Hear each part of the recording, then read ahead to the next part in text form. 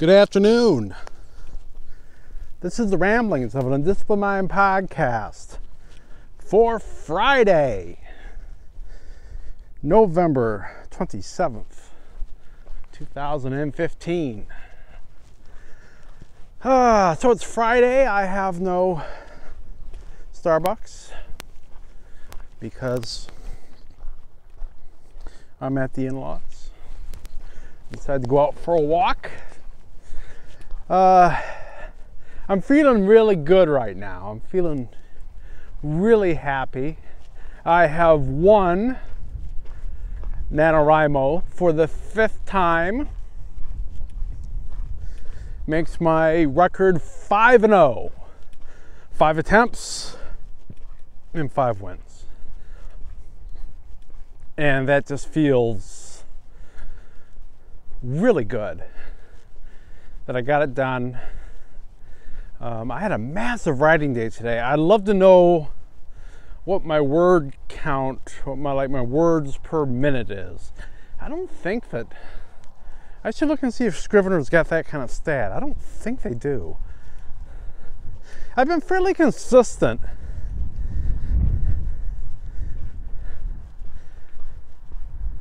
as I write this thing, for the most part, in that my pace has been about 600 words in half an hour, give or take. That's been pretty consistent for me.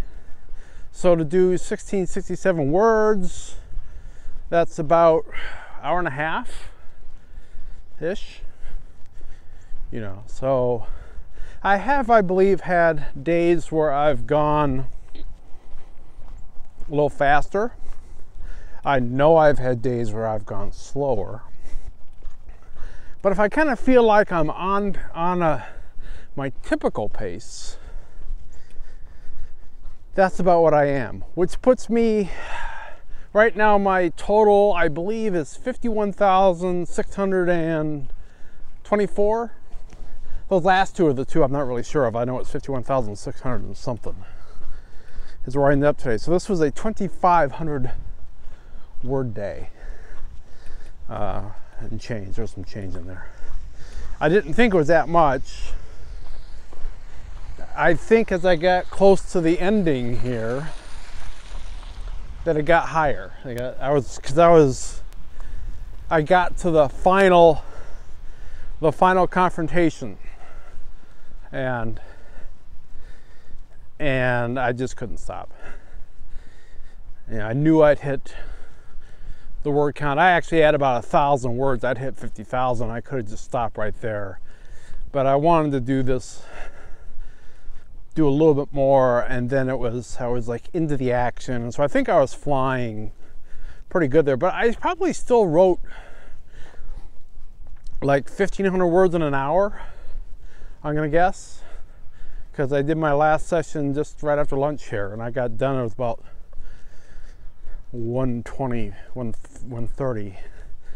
This is probably about, so I've probably been writing about an hour. So 1,500 in an hour, 750 words in a half an hour. So I was going a little faster, but not too much words. So yeah, it feels really good. It feels really good to get this done. I've spent, just using my rate, it probably averages out about a total of 86 hours this month writing.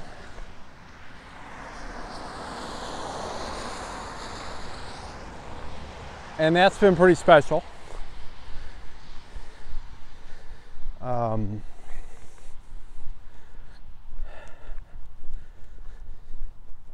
I still have my doubts about this book, in all honesty, although I still think it's got some interesting things in it. And it was an idea I wanted to develop, and now I have. So I have enjoyed doing it. I've enjoyed the writing. It has been so long since I've done creative writing, and I missed it. I really did miss it. I kind of feel like doing Nano this year is kind of like me, sticking a stake in the ground, my flag in the ground, and saying, I'm back doing these creative things. I had to put it on hold while I was in school. And, I still aren't going to be able to do a ton of a lot going forward, but I can do some. I get editing projects in mind. I actually have a production schedule in my head of what I want to do. Throughout December, I want to finish up,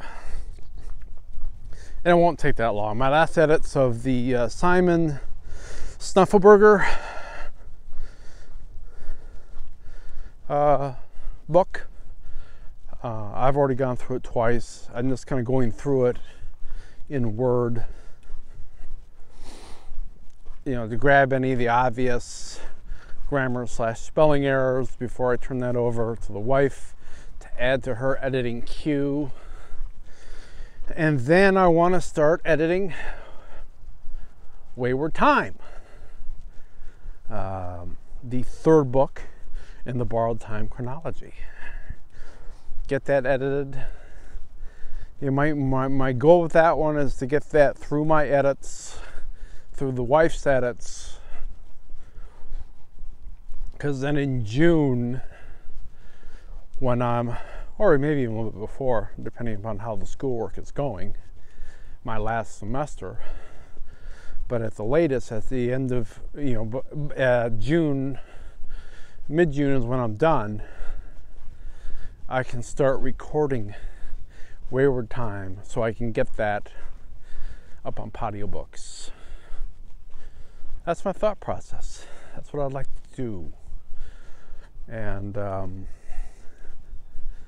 maybe some point after that, after I get that done, then probably editing this thing, Symphony of Death. And then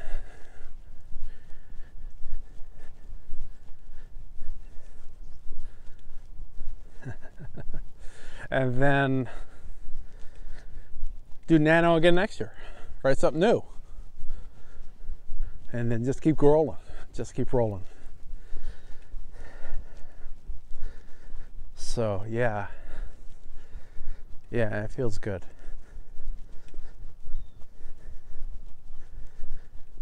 Yeah, it's having a couple years off from doing this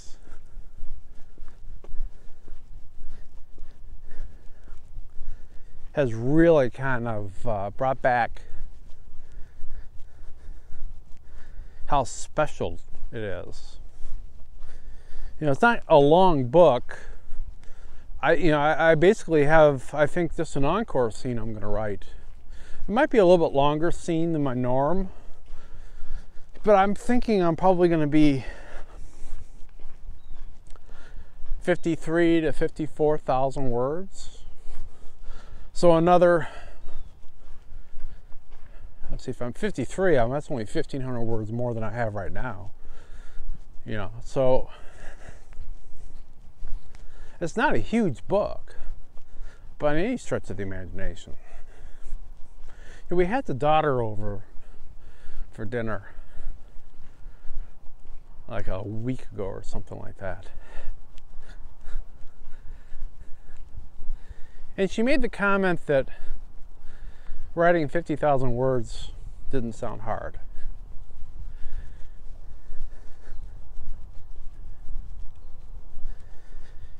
And I told her, it's harder than it looks. I think I got a little jaded.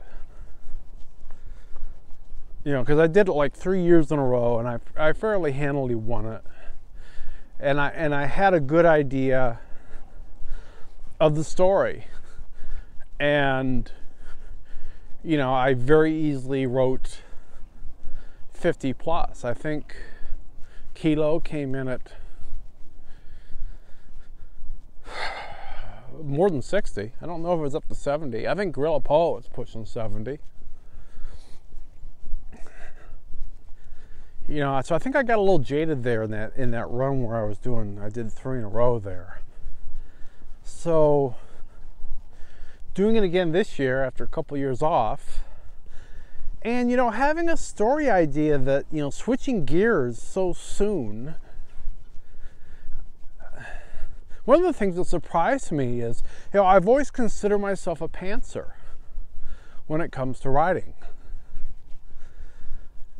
I had a fairly clear idea when I did Guerrilla Poet where I was going with that one. Stolen Time a little bit less so. Kilo, I actually had the basic structure locked down before Nano. I mean, I had built what was in essence an outline in YWriter, because that's what I was using. But I'd written out the sections. You know, here are the sections that are Kilo. Here are the sections of her and her training as Initiate 1. Here are the sections of, you know, her life story growing up as Karen. So I had all those laid out pretty much, and then I just went, you know, with a brief, you know, couple lines synopsis of, okay, here's what I think I'm going to do in this one. And then it was just, you know, fill in those scenes. And that felt like a departure for me, but I was kind of feeling like I missed that a little bit this time. So I don't know if that means I'm kind of shifting to be a quasi outliner. Not sure what that means. Something I'm going to have to think about going into next year's Nano. I might want to get a little bit more. But at the same time, you know, I still did get some feelings of discovery going along. You know, I had some things that have popped up. You know, in the past I've had things where an idea will strike me and it's so good that I'll kind of sit there and chuckle evil to myself as I consider the idea and the possible ramifications for the work. I don't know that I hit that point with this book. I've had times where I thought, you know, something has popped into my head. I'm like, oh, that's good, I'm going to use that. But I don't know that I've quite reached that. I don't know, it's just a strange feeling. It's just this visceral tug in my gut that says, do this. This is good. And I don't know that I quite had that with this book in anything. But I think it flows together pretty well. I set it someplace different. I set it in St. Louis with a wee bit in Chicago. The bits in Chicago are, you know, they are set in the prison for the most part. So there's not a whole lot that really needs to change there. Although it might be fun. I set it in Joliet Prison, kind of an homage to the Blues Brothers. It's not active prison anymore, but it is in my world.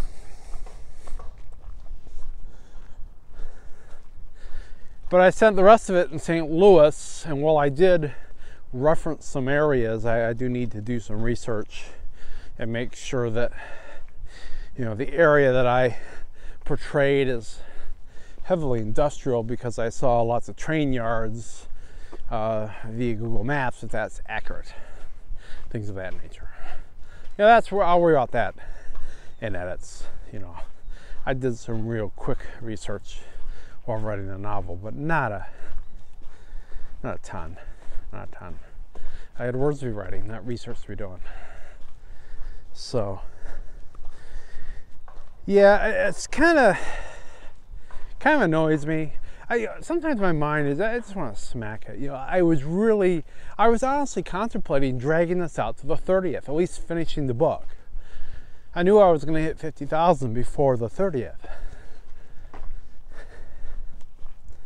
And the reason for that is, you know, get these badges this year. You do, 5,000 words, you do 10,000 words, you get a badge. Well, they have a badge for reporting your word count 30 days in a row.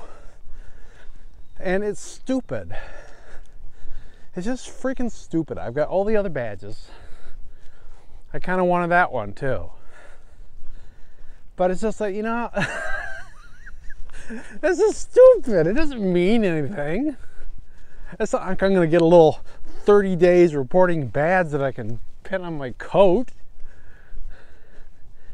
It's just ridiculous. So I told my little competitive whatever portion of myself that just don't be stupid. Because as much as I've enjoyed this activity, there's another part of me that's thinking, I'm done tomorrow. I am 100% done tomorrow. And I like that. That sounds nice.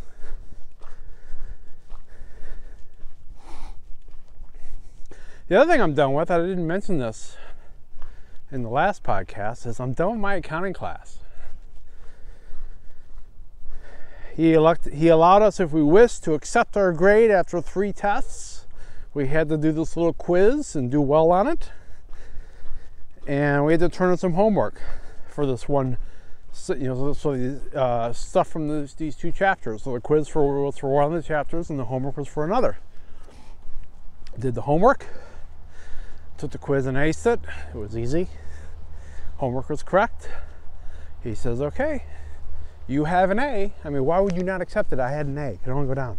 So I was out of there by about 7:15 Tuesday night. And I'm done. So all I have left is my finance class. I've got a final exam coming up in a couple of weeks that I need to be able to do.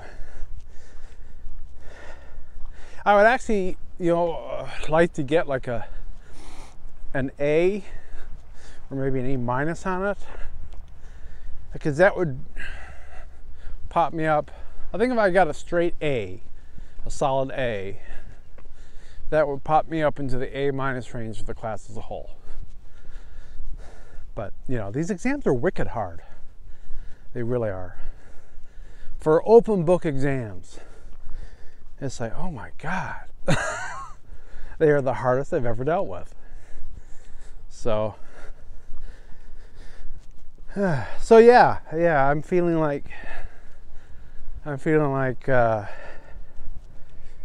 getting a little bit of my life back a little bit early going into the Christmas holiday. And as it is, I'll be doing the finance class by like the 12th. So I get a nice long break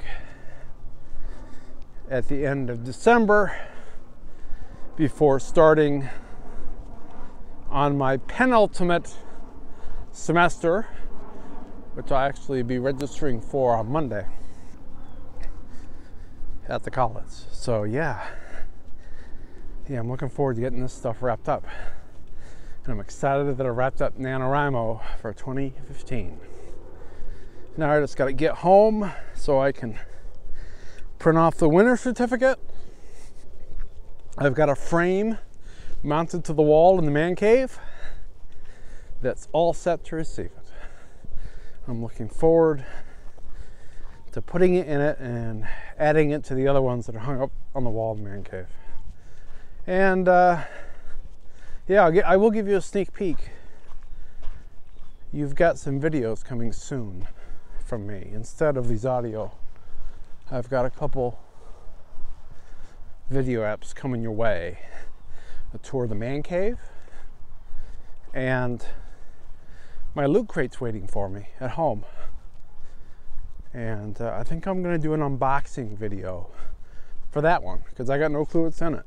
So it seems like a perfect thing to do an unboxing video of. And I'll post it on YouTube and post links to all the usual places, including on the blog, so you can watch those things coming up.